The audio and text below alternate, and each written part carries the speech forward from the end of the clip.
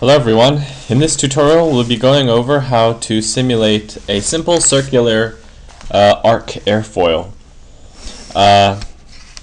This type of airfoil was used by the Wright brothers on the first few of their gliders, and it's a really simple airfoil. The main point of this tutorial is to show how you can easily change kind of like the power of scripted meshes. So I'm basing this heavily on my previous single bend airfoil, actually the triplane airfoil tutorial, but I'm just changing some code and reusing a lot of it to get a completely different case. So as usual, the case files contains the OpenFOAM configuration files for simulation. Clean is for your convenience to start over.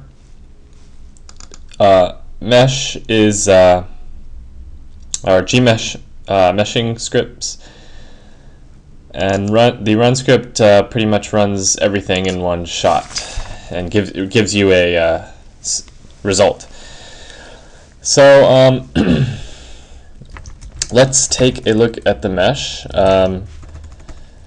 You can see that this differs from the triplane case in that there's just this, I've made this arc airfoil file, and it's really a modified triplane airfoil, single bend airfoil file, and pretty much everything else is the same. So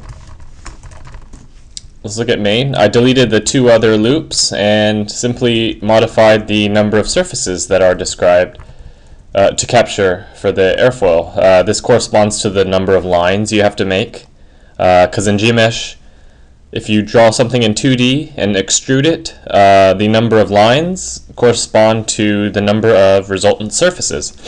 So in our circular airfoil, we just have 6 surfaces per airfoil, whereas in the single bend airfoil case we had 9, I think. So you just have to modify these numbers and modify the loops included in the surface definition, and of course the number of loops made. In this case just 1 as opposed to 3 in the triplane airfoil case. So it's a very simple modification. To do the actual airfoil requires some fairly detailed knowledge of Gmesh syntax, but it was made much easier because I was just able to modify the previous one, the triplane, or rather the single bend airfoil case.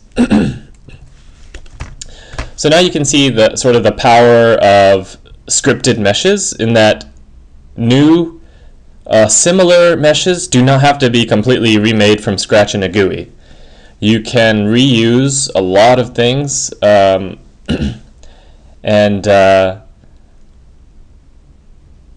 in the case of multiplane airfoils, you can replicate and parameterize all sorts of features, and it can be very useful. So yeah, let's take a look at the mesh itself.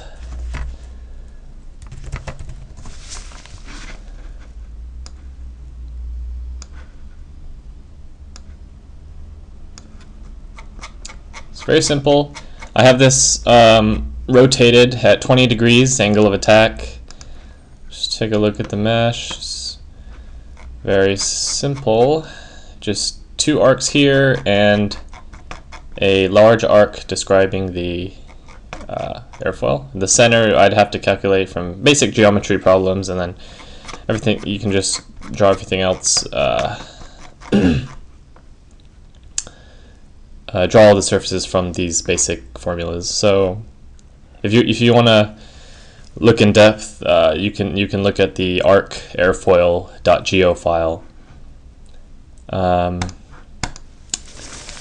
So yeah, that's pretty much it. I've gone through running the case so many times that I'll just go ahead and go to the post-process results. This is the velocity field.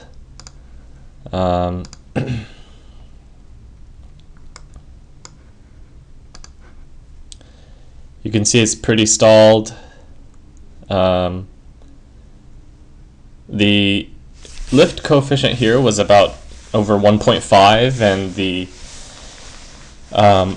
drag about, I think, I'm not sure, but some high value on the order of 0.1 or so. So the same order of magnitude, I mean. As we saw in our NACA simulation video, OpenFOAM for these, at least for these coarse meshes, tends to greatly overestimate the drag and underestimate the lift. So you can actually look up performance experimental measurements for circular airfoils and see that it seems in this case we have done both, underestimated the lift coefficient and overestimated the drag as well. So yeah, that tends to be a common pattern.